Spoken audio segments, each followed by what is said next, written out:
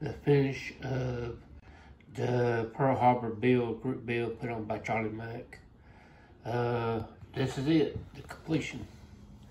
I did the best I could on the stars. The number that you see on the hood is actually a real car. And of course, down at the bottom, I got HQ1. And the other side looks the same. I know it ain't in the time, but I put that on there. Just, I don't know, just for me, I guess.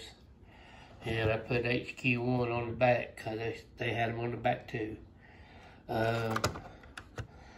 This was a good kit to build. I really like it. So, there's the motor, of course, and everything is green, and I like this color green. I don't know if it's from the time or not, but whatever, you know. Anyway, this is it. Thank you, Charlie Mack, for putting the group build on, buddy. I appreciate it. I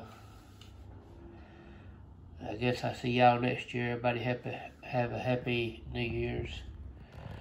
And have a blessed New Year's. We'll talk to y'all soon.